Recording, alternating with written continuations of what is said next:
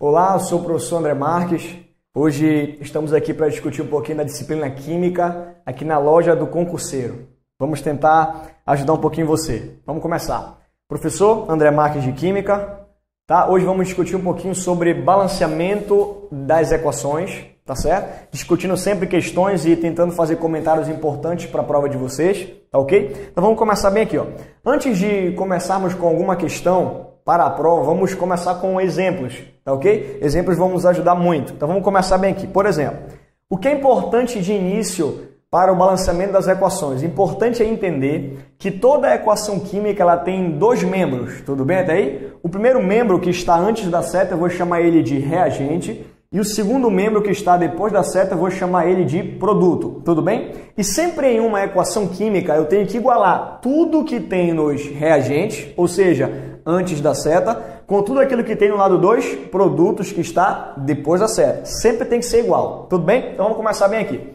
Antes de partirmos para a equação, vamos fazer um testezinho. Por exemplo, se colocarmos bem aqui a molécula de água, H2O, vamos observar alguns valores na molécula de água. Por exemplo, esse valor de número 2, ele tem o nome de índice. O índice é um valor que nunca eu vou poder mexer no balanceamento das equações.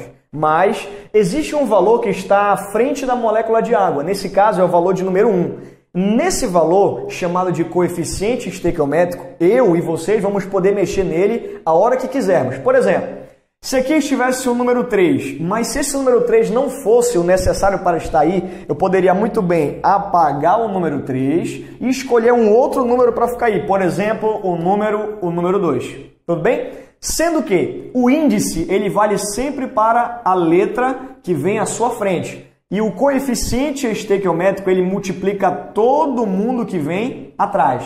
Então é muito importante ficar ligado nisso. Índice eu não posso mexer, mas ele vale para quem está na frente. E coeficiente estequiométrico ele multiplica todos que já existiam dentro da molécula. Tudo bem? Vamos partir para um exemplo importante, tá certo? Então vamos lá. Só limpar um pouquinho a tela aqui pra gente, tá ok? Então vamos começar bem aqui, ó. Primeiro exemplo, eu tenho aqui uma reação de produção de CO2 e eu tenho que tentar igualar essa reação. Então vamos começar bem assim, ó. Carbono, quantos eu tenho antes da seta? Apenas um. Vamos verificar quantos eu tenho depois da seta. Quantos? Apenas um também. Então carbono, nesse caso, não precisa mexer em nada, ele já está balanceado. Vamos seguir. Oxigênio, quantos átomos eu tenho antes da seta? 2. Depois da seta, eu também já tenho 2. Então, nesse caso, a primeira equação, nosso primeiro exemplo, já está balanceado, tudo bem? Ou seja, os coeficientes estequiométricos, eles são valores igual a 1, tudo bem? Igual a 1 e também igual a 1. Beleza até aqui? Tudo bem? Então, vamos seguir. Exemplo de número 2. Vamos lá. Vou começar o balanceamento pelo átomo de fósforo. Quantos átomos de fósforo, que é o P, eu tenho antes da seta? Apenas um. E depois da seta eu já tenho 2, ou seja, nesse caso eu vou ter que mexer. Aonde eu mexo? Atrás da letra ou à frente da letra? Sempre à frente da letra, colocando o número 2. Pronto. Se observar bem, fósforo agora eu tenho 2 e fósforo eu tenho também 2 depois da seta. Então fósforo está ok. Vamos para o oxigênio. Vamos lá. Oxigênio antes da seta eu tenho quantos? 2. Depois da seta eu tenho 5, tudo bem? Então eu tenho que buscar um valor que multiplicado por 2 eu consiga alcançar o valor 5. Só que valor inteiro não tem. O que eu posso fazer nesse caso? Eu posso inverter os índices. Vou pegar o número 2 e o número 5 e vou invertê-los. Como? Para cá eu vou jogar o número 5 e para cá eu vou jogar o número 2. Olhe apenas para o oxigênio. 5 vezes 2, 10 oxigênios antes da seta. 2 vezes 5, 10 oxigênios depois da seta. Então o oxigênio está ok. Só que quando a gente colocou esse número 2, acabamos mexendo sem querer no fósforo. O que vamos fazer quando isso acontecer? Apenas iremos apagar aquilo que já tínhamos feito antes para o fósforo e vamos fazer ele novamente. Então vamos lá. Pensa comigo no fósforo de novo. Quantos eu tenho antes da seta? Apenas um. Depois da seta eu tenho 2 vezes 2, 4. Vamos tentar igualar. Qual o número multiplicado por 1 eu chego em 4? O número 4. Pronto. Agora a equação número 2 ela está corretamente balanceada. Exemplo de número 3. Vamos começar pelo átomo de ferro. Quantos átomos de ferro eu tenho antes da seta? Apenas um. Depois da seta eu tenho 2. Então, para igualar, eu vou colocar o coeficiente igual a 2.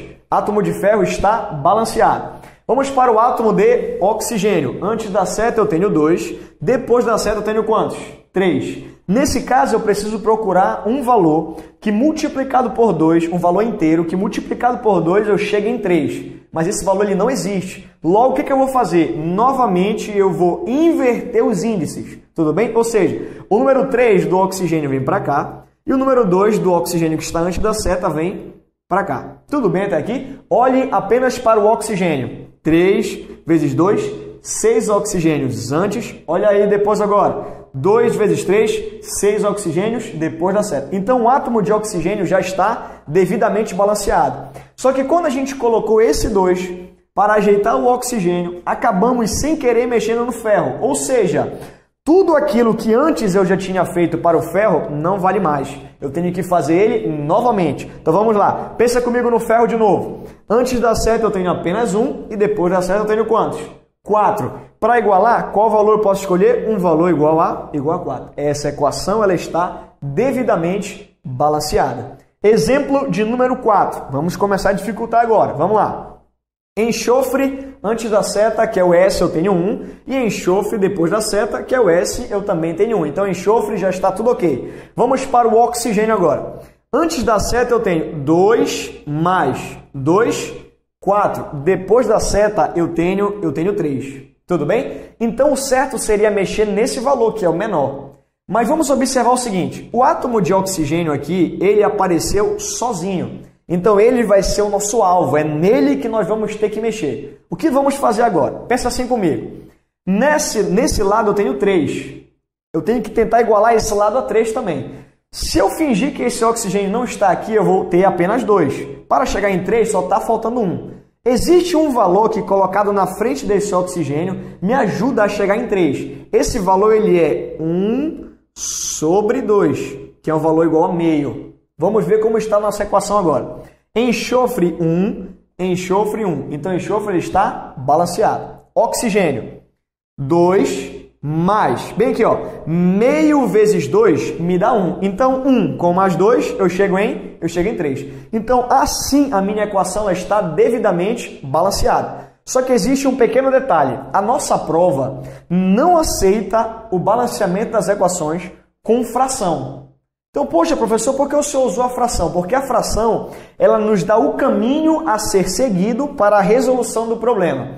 O que eu vou ter que fazer agora? Eu coloco a fração para resolver o problema, mas depois eu vou ter que tirar a fração. E como eu tiro uma fração? Por exemplo, se eu tenho uma fração igual a 3 sobre 2, como eu faço para cancelar essa fração? Para cancelar ela, eu multiplico pelo seu denominador, que vale 2. Então, eu pego ela, multiplico ela por 2. Quando eu multiplicar ela por 2, automaticamente eu vou eliminar 2 com 2 e eu vou ter um valor inteiro igual a quanto? Igual a 3. Aí a fração ela foi eliminada. Então, vamos lá. Eu tenho que eliminar essa fração. Como eu faço para eliminar ela? Eu vou multiplicar os coeficientes da equação pelo valor que é o denominador, que vale quanto? Que vale 2. Então, essa equação, eu irei multiplicar ela por 2. Então, vamos lá. 2 vezes 1 me dá quanto? 2.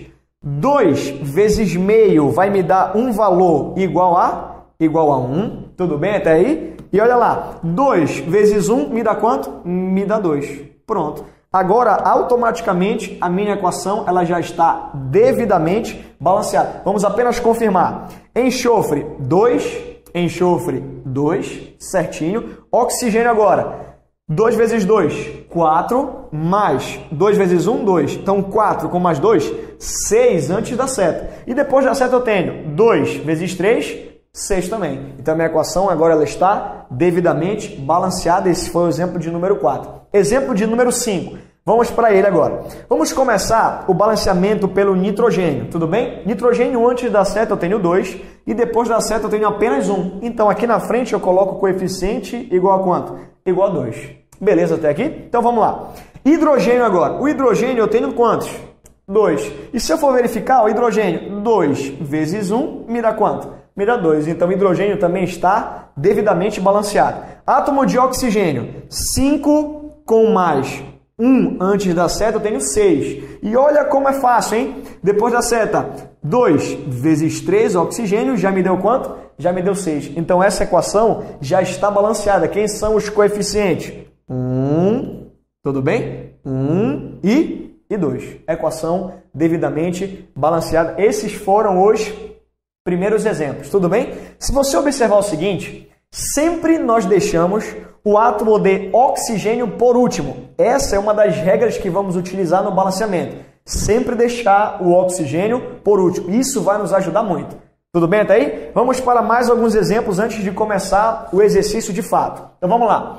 Exemplo de número 6. O grau de dificuldade ele vai crescendo. Então vamos começar assim, ó. Eu vou começar pelo átomo de flúor, que é o F. Então flúor antes da seta eu tenho apenas 1. E flúor depois da seta eu tenho quantos? 6. Então automaticamente aqui eu tenho 1. Então para dar 6 eu coloco o número 6. Pronto, o flúor já está balanceado. Vou escolher um outro agora. Eu venho aqui no átomo de silício. Então, silício antes da seta eu tenho 1 e silício depois da seta eu também tenho 1. Então, silício já está balanceado, sempre deixando o oxigênio por último. Agora eu vou no átomo de hidrogênio. Vamos lá. Hidrogênio antes da seta eu tenho aqui, ó, 6. Tudo bem? Depois da seta eu tenho 2 mais 2 me deu 4. Mas tem que aparecer um 6. Vamos fazer assim. Se eu mexer nesse hidrogênio, eu também vou mexer no silício e no flúor. Aí vai ficar complicado, porque eu vou ter que voltar e fazer tudo de novo. Mas eu posso mexer nesse hidrogênio. Tudo bem até aí? Ele vai me ajudar muito. Então vamos pensar assim. Antes eu tenho 6. Então aqui tem que aparecer 6. Já tenho 2. Tudo bem? Então falta quantos? Só 4. Então vamos fazer aparecer um 4 aqui? Então olha lá. Para aparecer 4 hidrogênios eu coloco apenas 2. Tudo bem? Olha o hidrogênio como ficou. 2 mais 2 vezes 2... 4. 4 com mais 2, 6 e bate com os 6 que eu tenho antes. Tudo bem? E para finalizar eu vou para o último. Quem é o último? Oxigênio. Então vamos lá. Quantos eu tenho antes? 2. E quantos eu tenho depois? Olha aqui, ó, 2 oxigênios. Então o oxigênio também está devidamente balanceado. Até aqui tudo bem? Exemplo de número 6. Vamos para ele. Vou começar pelo átomo de mercúrio, tudo bem? Sempre deixando o oxigênio por último. Então vamos lá. Mercúrio antes da seta eu tenho 2.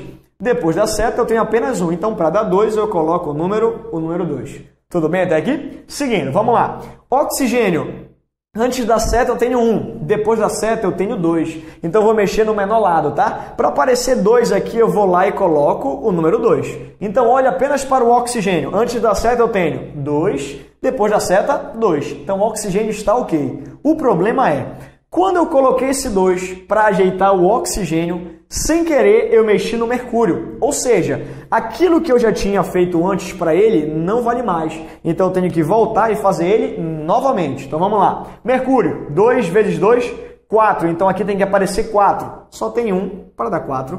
4. Tudo bem? Os coeficientes dessa equação então são 2, 4 e 1. Exemplo de número 8. Vamos para ele.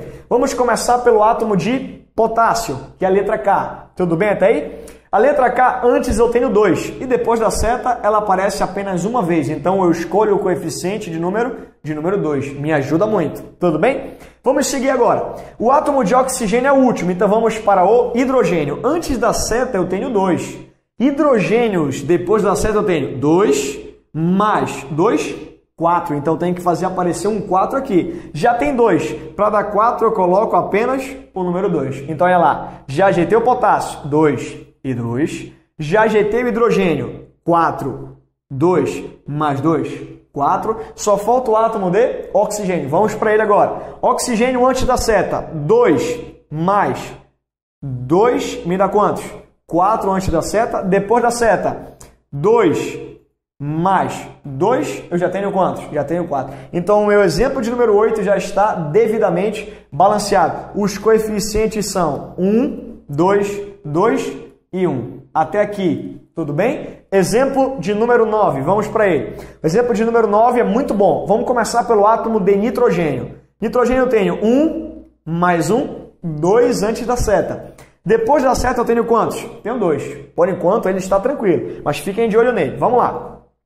Átomo de hidrogênio. Antes da seta eu tenho 2 hidrogênios. 2 não, 4 hidrogênios antes da seta, tá legal? E depois da seta, aí eu sim eu tenho 2. Tudo bem? Então vamos lá. 4 e 2. Para balancear tudo, eu coloco o número 2 no hidrogênio. Então, olha lá. Hidrogênio eu tenho 4, hidrogênio eu tenho 4. Ele já está devidamente balanceado. Tudo bem até aí? Então vamos lá. Só falta o oxigênio, que é o nosso último a ser balanceado. Então, o oxigênio antes da seta eu tenho quantos? 3. E oxigênio depois da seta eu tenho 2 mais 2, 4. Então, eu tenho 3 e eu tenho 4. Mas observe o seguinte, existe um oxigênio que está sozinho. É ele que vai me ajudar. Então vamos pensar assim. Antes da seta eu tenho 3, então eu quero fazer aparecer 3 depois da seta, tá legal? Então vamos pensar assim, aqui eu já tenho quantos? 2. Para chegar em 3, falta 1. Então tem que fazer esse cara virar 1. Como eu faço isso? Eu venho aqui e coloco a fração meio, porque meio vezes 2 me dá 1. Desse jeito, a minha equação está balanceada, mas a prova não aceita o balanceamento com fração. Então, eu vou ter que tirar a fração. Já aprendemos isso. Como que tira uma fração? É só multiplicar pelo seu denominador. Então, vamos lá. O denominador da fração vale 2. Então, eu vou multiplicar toda a minha equação por 2. 2 vezes 1, eu tenho quanto? 2. Tudo bem até aí? 2 vezes 1, eu tenho quanto? 2. 2 vezes meio vai me dar um valor igual a quanto? Igual a 1. Tudo bem até aí? E 2 vezes 2 vai me dar um valor igual a quanto? Um valor igual a 4. Tudo bem? Assim, a minha equação está devidamente balanceada. Tudo bem até aqui? Questão ou exemplo, na verdade, de número 10. Vamos para ele. Vamos começar aqui no átomo de cálcio. Cálcio antes da seta eu tenho 1. Cálcio depois da seta, eu também tenho 1. Então, não preciso mexer por enquanto nele. Tudo bem. Vamos lá. Átomo de enxofre. 1 antes da seta e depois da seta eu também tenho 1. Então, não precisa mexer nele por enquanto. Tá tudo bem com ele. Vamos lá. Carbono antes da seta. 1. Carbono depois da seta. 1. Hidrogênio antes da seta. 2. Hidrogênio depois da seta. Também 2. Já está balanceado. E só falta 1 para a gente finalizar. É o átomo de oxigênio. Olha bem para ele. Antes da seta eu tenho 3 mais 4 me dá quanto? 7 oxigênios. Após a seta eu tenho 4 mais 2, 6 mais 1, 7. Então essa equação, a de número 10, também está devidamente balanceada. Agora sim, após esses exemplos, podemos começar a resolução das questões que vão aparecer na sua prova. Tudo bem até aí? Então vamos começar aqui. Tá legal? Questão de número 1. A questão de número 1 ela diz assim: o menor coeficiente inteiro do cloreto de sódio, no caso o nosso NaCl, tá legal? Na equação a seguir é quanto? Então nós vamos efetuar o balanceamento da equação toda. No final do balanceamento, nós vamos olhar para o NaCl e vamos observar quanto vale o seu coeficiente aqui na frente. Essa é a nossa resposta. Então vamos começar. Começando a resolver esta questão, vamos escolher para iniciarmos aqui o átomo de alumínio. Alumínio antes da seta, então eu tenho 2. E depois da seta eu tenho apenas 1, então eu completo com o número 2. Pronto. Como eu já mexi no cloro, eu faço logo ele. Então vamos lá? Ó, cloro depois da seta, 2 vezes 3, 6. Então antes tem que ter 6 também. Só que quando eu olho antes, só tem 1. Para dar 6, eu coloco o número 6. Tudo bem? Como esse 6 mexeu no sódio, eu já vou fazer o sódio. Então olha lá, sódio que é o Na, antes da seta eu tenho 6. Depois da seta eu tenho 2. Qual número multiplicado por 2 me dá 6? O número 3. Tudo bem até aí? Esse 3, que ajeitou o sódio, ele mexeu no enxofre. Então já vou fazer o S agora. Vamos lá? S depois da seta. 3 vezes 1, 3 enxofres. Vamos ver antes da seta. 3 vezes 1 me dá quanto? Me dá 3 também. Então o S, que é o enxofre, já está ok. Para finalizar, só falta o átomo de oxigênio. Vamos para ele. Oxigênio, ó, antes da seta. 3 vezes 4 me dá quanto? Me dá 12. Tudo bem? Então tem que ter 12 depois da seta. Quando eu olho o oxigênio depois da seta, 3 vezes 4, 12 também. Então, a nossa equação da questão de número 1, agora ela está devidamente balanceada. A pergunta da questão 1 foi: Quanto vale o coeficiente estequiométrico para o NaCl? Então, se eu olhar bem o NaCl aqui, seu coeficiente estequiométrico tem um valor igual a 6, então nós iremos marcar a letra C. Tudo bem até aqui? Questão de número 2, vamos para ela. Prepara aí. Questão 2 diz assim: através da reação de combustão da amônia, que é amônia NH3, podemos obter o óxido nítrico, que é o NO. Aí diz assim pra gente: essa reação pode ser representada pela seguinte equação química, olha lá, não balanceada. Ou seja, se a equação não está balanceada, nós vamos entrar e fazer o seu balanceamento. Então vamos começar. Primeiro, o balanceamento ele vai iniciar pelo átomo de nitrogênio. Antes da seta eu tenho 1 e depois da seta eu também tenho 1. Então, por enquanto, o nitrogênio não precisa mexer. Beleza, vamos lá. Hidrogênio, antes da seta eu tenho 3 e depois da seta eu tenho 2. Poxa, tudo bem, né? São valores bem próximos. O que vamos fazer? Vamos inverter os valores, tá legal? Eu vou pegar o número 2 e vou colocar bem aqui. E vou pegar o número 3 e eu vou colocar na frente do 2. Olhem apenas para o hidrogênio. 2 vezes 3, 6 hidrogênios. 3 vezes 2, 6 hidrogênios. Então o hidrogênio ele foi balanceado. O problema é que quando a gente colocou o número 2 para ajeitar o hidrogênio, acabamos mexendo no nitrogênio. Então vamos ter que voltar e fazer ele novamente. Então vamos lá. Nitrogênio eu tenho 2 e aqui eu tenho apenas 1. Para balancear eu coloco o número 2. Pronto. Então já ajeitamos nitrogênio e hidrogênio. Para finalizar esta equação, precisamos balancear o átomo de oxigênio. E já uma dica, hein? Observe que ele está sozinho. Suspeite de uma fração. Mas vamos seguir, vamos lá. Oxigênio antes da seta eu tenho quantos? 2. Depois da seta eu tenho 2 mais 3. Isso me dá 5. Espera aí, gente. Eu tenho 2 e tenho 5. Existe algum número inteiro que multiplicado por 2 vai me dar 5? Não tem, né? Então o que eu vou ter que fazer? Eu vou ter que usar uma fração aqui, tudo bem? A fração que me ajuda a chegar em um valor igual a 5 é uma fração igual a 5 sobre 2. Por quê? Por que o 5 sobre 2? Porque olha lá, 5 sobre 2 é o valor que está na frente, então ele vai multiplicar quem está atrás, que é o número 2. Então, quando eu multiplico 5 sobre 2 vezes 2, automaticamente eu corto 2 com 2 e o valor que sobra é o valor igual a quanto? Igual a 5. Então, automaticamente, aqui eu tenho quantos oxigênios?